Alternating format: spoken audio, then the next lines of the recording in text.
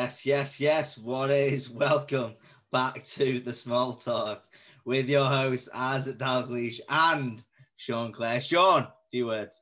Very special guest, our first guest today, Mr Jazza, the COVID kid, Dickens. The COVID kid. Thanks. Have you recovered yet? It didn't affect me. I shook it off in 35 minutes. It was easy. Ran up Everton Hills. Yeah. Good tash, good Movember tash. Yeah, I like that. Disgusting, innit? You're not going to keep up the fight, are you? Well, the goal is if I can raise £5,000 for the charity, the Sisters of Mercy, I will keep it on for the fight. And the fight's on another, the 2nd of December. So if we hit the target, which I hope we don't, I'll keep it on. Wow. Sky Sports with that tash. Imagine that, lads. Jeez. So then, Jazza, Small Talk. I know you promoted it a bit on social media and you've heard a little about, you obviously know me and Sean quite well. We've been VIP to your fights. You've been at the world stage. How do you feel about being on Small Talk? I was always the smallest, in school, so I'm with you on this one, boys, yeah? I'm with you. Remember. If you're looking for an extra roast, I'm your man. So, talk to us about the fight coming up. 3 weeks, is it now? Yeah, it's 3 weeks on Wednesday. Yeah, good, like, really good. It's been a bit of a mad time because getting put off and all that, too, having the COVID, the fight got cancelled, got set back for a few weeks. That was all up in the air. We have to stay focused and stay ready. But you know, don't you, boys, when you're caught between, you know, when you don't know what's going on, you've got to stay focused. It's a challenging time, innit? But it's always rewarding when you do stay focused. Definitely. I know when I went, I think the first lockdown, I was meant to play a tournament in Spain, and then I was travelling back from training, and then we had like an idea that COVID was around, but then my coach rang me and said, "Oh, it looks like it's just been cancelled 3 days before we were meant to fly out." So, and then that was when we all got sent home from Sheffield, and then we just trained on Zoom for frigging 4 months and a bit. So, wow. Have you got anything coming up now yourselves? No, so everything for me has been cancelled, not even scheduled. I've not heard nothing about no scheduling or comps or nothing like that. So I've just took all the gym back home now, so I'm in the conservatory again. So my mum's fuming. Christmas is cancelled. There's no dinner table. Yes, same here. It's been cancelled until the rest of the year, and then we'll hear about March.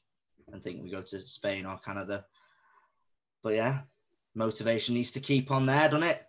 I know, you've got no other choice, really, though, boys. We haven't got another choice, really. We've just got to stay focused, haven't we? All the lads in the gym, no one's got a date as well. I feel for them. I'm lucky. I'm one of the very few who are able to fight right now. No, definitely. So, Jazz, talk us about the beginning. How did you get into boxing and stuff like that? Like how did it all begin? Were you quite a fiery young lad on the school ground or what? Just fight, yeah, mostly. That's it. Like just fighting on the schoolyard, mostly. just mostly fighting on the schoolyard on the footy pitch. I'm used to boxing in the house. We wrestled me and my dad, and for years that was our thing. We play in the house fighting. So yeah, I've always said to me, "Why don't you go down the gym, lad, and box? Because you can have a go. So you might as well." And I was playing football at the time. I love football, and I had a fight. I think it was just like one too many. Do you know what I mean? And I ended up going to the boxing gym with my cousin after that. And after that, first night in the gym, I loved it. It's what I wanted to do. Not long after that, I swerved to football and carried on with the boxing. What was good about it is that, as I said before, I was always the smallest in the school. Now I weren't the smallest because boxing is a weight. Everyone's the same weight. I was big now, or I was at least equal, you know. Funny that, sound that. And then you turned pro quite early, didn't you? Was it 18 when you turned pro? 18, yeah. So I always seen amateur boxing as like it was just like it was a way to turn professional. I had to do it. I had to learn me craft sort of thing. But it was always something I wanted to do was turn professional. I've done really well on the amateur scene, going to being on the Great Britain team, like your man there. So being at the top, really, there was not much more for me to do, and won the ABAs as a senior, and then turned professional as soon as I could. Jeez. And what would you say? You transfer from to professional boxing from amateur. What would you say are the biggest differences? Well, the gloves, you can take an inch off the gloves, and then you also wear the head guard, so you can take the inch off there. So the distance was like everyone was 2 inches further away, Yeah. So yeah, when you first feel a professional glove, it's different. Like there's nothing in there. Sean's arms are 2 inches. I know. I have to get him with the head, mate. Get him with the head, buff him up a bit. I've seen you on the bank, Sean. Yeah, terrible. Windmill Claire, they call me. He called that little man. He called that little man. You don't want to know. I'm too big for him. Too big, too fast. So you mentioned about being small and that, and obviously, and then the weight category happening. So what weight did you fight again? Featherweight. Featherweight, 9 stone. What's the 57 kilogram? When I first started, I was 34 kilogram. Yeah. I'm heavier than you. Jeez. My weight category is 59k. 59. Jeez, I need to sort myself out. I'm 48, but my head's about 20. So we're going to talk about setbacks, Jazz. Yes. Obviously, in professional sport, as we know, there's a lot of setbacks in the sport. So talk to me about like your first sort of setback and how you dealt with that, and who was there to support you, and if people were there and weren't there when you lost or whatever. Yeah, as a professional or as an amateur? Both. Tell us all about like the first time you realised, oh God, it's a hard sport. Yeah, well, I don't know. As you know, it's from the off, and the setbacks just happen from the off. They come with the ups. It's just a continuous cycle, isn't it? Up, down, up, down, up, down. But I think if you're going in that way, you're doing all right. You know what I mean? Getting back up after every setback. But yeah, it's from the off. I realised that it weren't just going to be all fun. And when you're talking about people who weren't going to be around and stuff like that, as an amateur and as a professional, I've always had good people around me. I've never kept bellends around me, So I always was lucky every time I did land on my ass. I had good people around me to pick me up, and I've never really paid. What did you realise when you lose as a professional is that you don't get the people aren't around anymore, but you don't take that personal because that's what you're signing up for. It's more about like I realised that when people are going to support you, you're full of gratitude and you can't understand at the start why they come to support me, but then you realise later on down the line they're all there for a night out. Do you know what I mean? They're all pissed, not even watching the fight. Do you know what I mean? And you just don't think that. You think they've cancelled the family parties just to come and see you fight. Do you know what I mean? But when you realise they're not even watching the fight, they're there to look at the birds, and they're there to get off the cake. They're at the bar after that. Yeah, that's where they are. Yeah, but you know who's there, don't you? Do know who's come to support. You do know, don't you? Support you. It's one of them, like as well. Like, say if you've been away for such a long time, or you've been in camp, and you've not spoken to your friends or your family for a long time, but the ones that are close to you, you can just ring them. Like, say if you're not spoken a month or 2 months, then the relationship with them is just the same as speaking to them every day, and that's what I think is massive. People you don't have to your two friendships, do you? You don't have to question them. They don't think you're an arsehole or a scumbag for not getting in touch. You just know you're busy, don't you? busy vibing, two-stepping. So so when you fought for world title, tell us a bit about that, like, because it was against Rigondo, is that how you say his name? Yeah. And no one wanted to fight him, did they? So, and you stepped up to the plate, big Jazz. Yeah, no one will fight him, would he? For years, he couldn't get a fight. No. Not a well level fight. He was Craig and Frampton around his weight. They would not go nowhere near him. No one would really.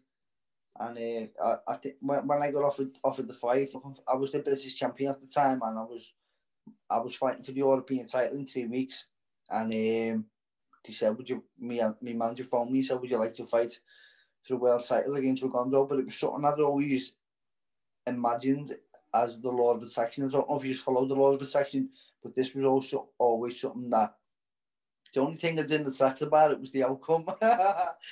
Yeah. So I got a broken jaw in round 2, and the fight, my cornerman pulled me out of the fight. But looking back, I was a bit young. Do you know what I mean? There was just no way I was going to say no to a fight like that. There's just no way I weren't going to say yes to my first world title fight, because I never believed that. Like, even if the worst does happen, I know that you can always come back from a loss. Do you know what I mean? A lot of people think that your career's finished if you lose as a professional, but I just think that's entirely on your perspective of a loss. Yeah, definitely. And then, I don't know if it was for Sean, but for me, when I do lose, I think about, all right, I've lost, but then tomorrow's a new day. I think about the fundamentals of life. I've not crashed into another car, then another tournament will come, and it's just one of them. You pick yourself up.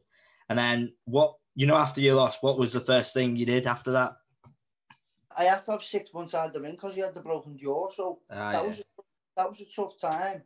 But as you say, like, you have a look around, and you go in yourself, really, you introvert, and you start to think about life, and at the point, I had 3 kids now, and I wouldn't say I was giving me all to my family in a way that I was just a workaholic and didn't know how to do anything else, because it's always what I've done since I've been a child.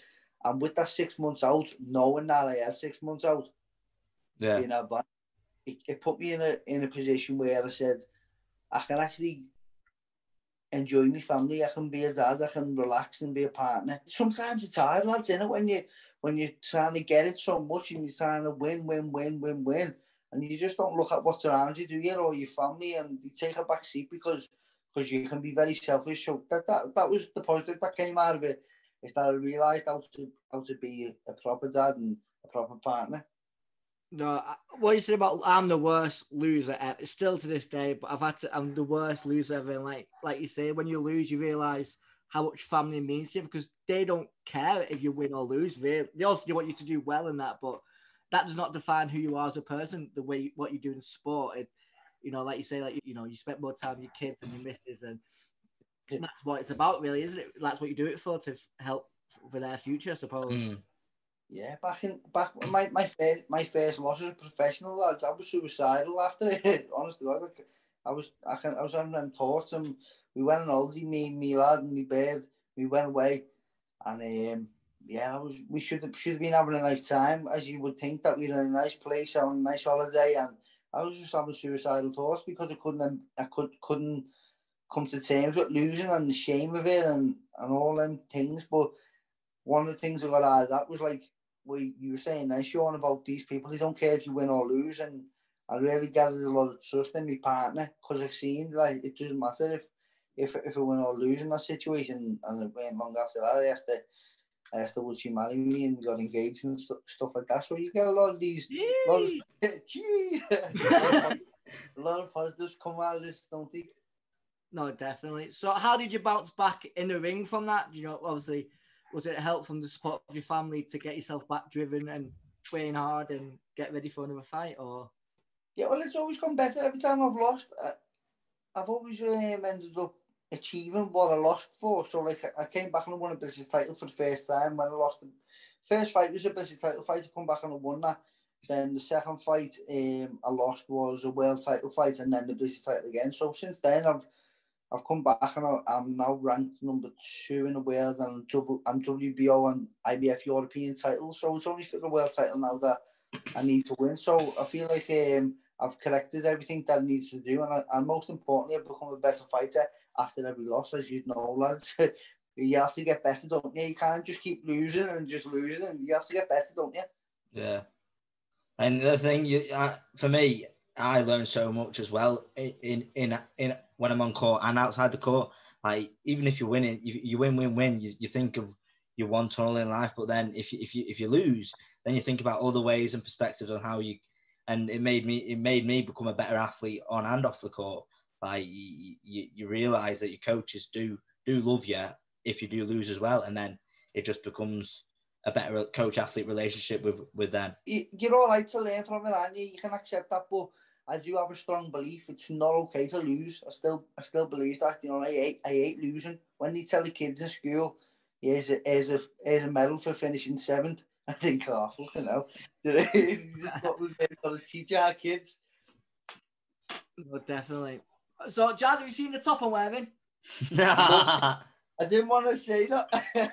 Fanboy Sean over here. Love it. So, yeah. So, also, have you got a ring nickname, or is it just James Jazza Dickens? I can't have one, can I? Because it'll be too long. So they started calling me. The announcer just automatically shouted James Jazza Dickens, and because when you sign a professional contract, you can choose any name you want. Right. Okay. So I could have been absolutely anything. So I thought, no one knows me as James. I've been getting called Jazza for years. It's only me auntie and my mum who call me James anyway. So I might as well call myself Jazza Dickens. That is actually my professional name, Jazza. So I couldn't be Sugar James Jazza Dickens. I think that'd be my nickname, Sugar Sean Clare. That's a good nickname. What would yours be? Sexy Sean Clare. Sexy Sean. That's for the ladies. That one.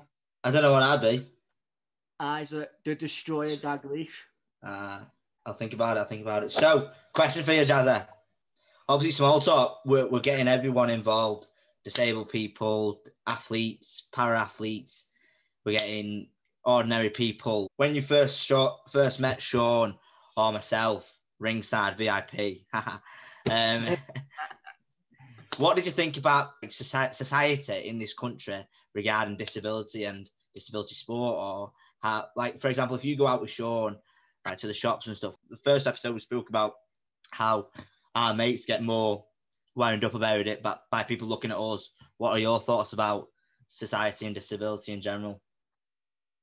No, I actually didn't have any. I don't think there's enough awareness. I don't know if I did realise this, but one thing I thought I realised this from meeting Sean is, one, how inspirational you guys are to be doing what you're doing. Because I don't know if anyone has an excuse not to. It could be used on me. Use it actually doing these special things. When I met Sean, he was telling me like the differences between a midget and a dwarf, and I always. Yeah. And like, to me, I didn't understand that, but I don't think there's enough awareness on how you guys would feel. Do you know what I mean? So I don't think that we pay too much mind to it, but that can come across very, very disrespectful. I don't know if it can. I don't know, lads. To use it, I don't think that there's enough awareness about it. So I think that it's great that you're doing what you're doing, because maybe people will understand. You know, I don't know. People. Yeah, definitely. Yeah, so just to touch on that, like, obviously, I don't think we've mentioned it. Have we? As it like midget is a term we don't like. We wouldn't like to use and stuff like that. And nah. So obviously, I don't know how it came about, but I must have told Jazza when I met him, and he's kept that with him. The good thing about when I met Jazza, we picked him up from the airport, and I just remember like he saw me as a person. Do you know what I mean? Like, we got on straight away because you didn't look at me as like, oh, a dwarf or a different. Like, you just spoke to me like a person.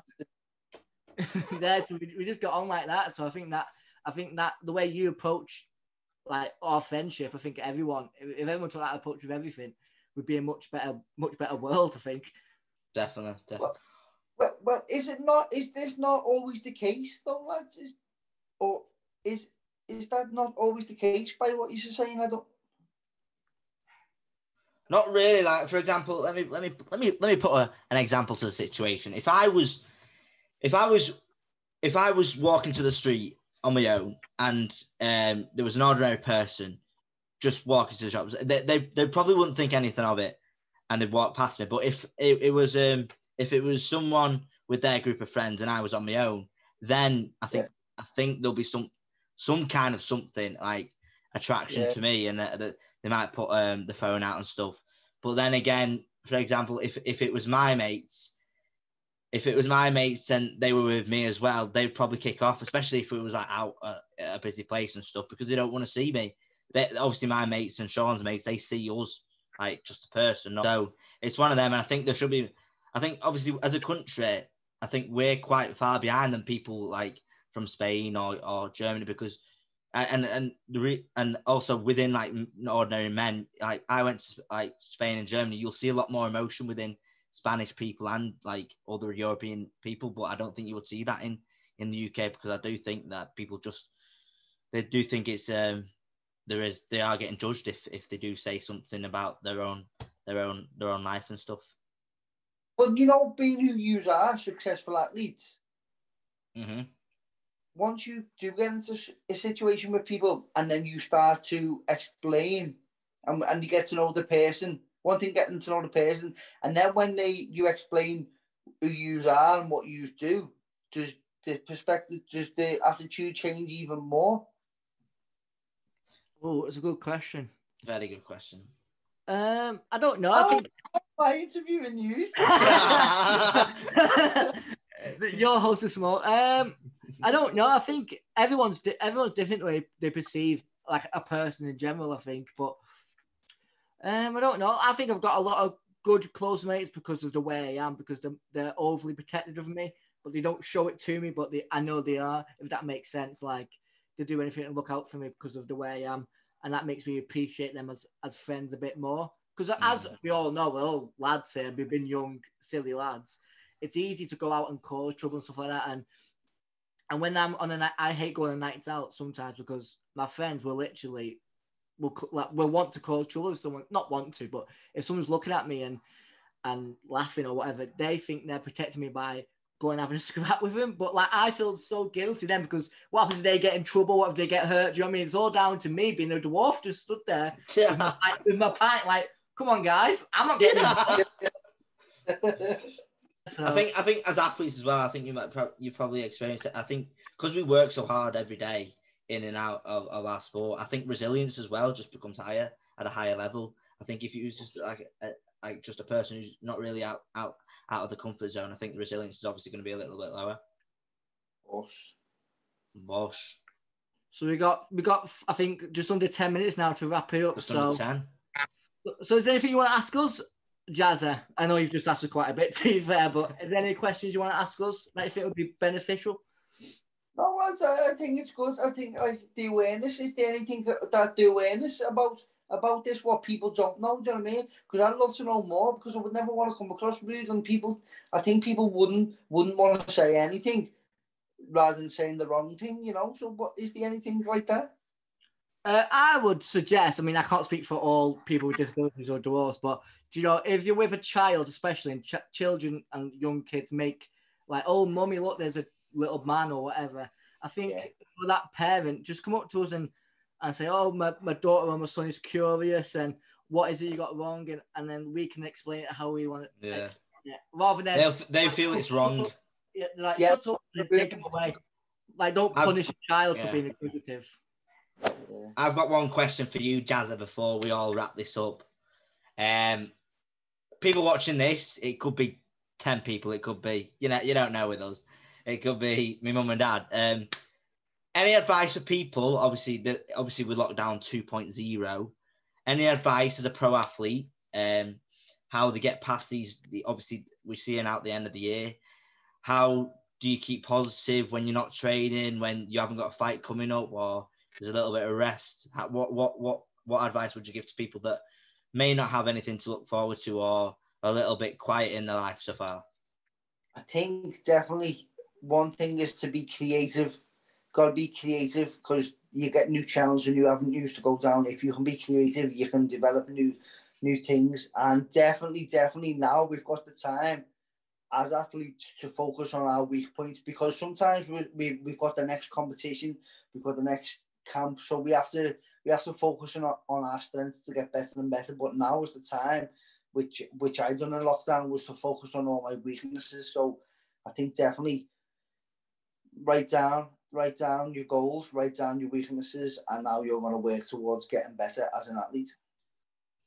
Perfectamino. Thank you very much for coming on, Jazz, and I hope we not took too much of your time out of your camp. Thanks for having me on, lads. And I hope I can come back on when you're bigger than Joe Rogan. Yeah, hopefully. Yeah. That's right, guys. Jazza Dickens against 7 Iron Ryan. Guys, what day is it? It's on a Wednesday. Funny enough. Jeez.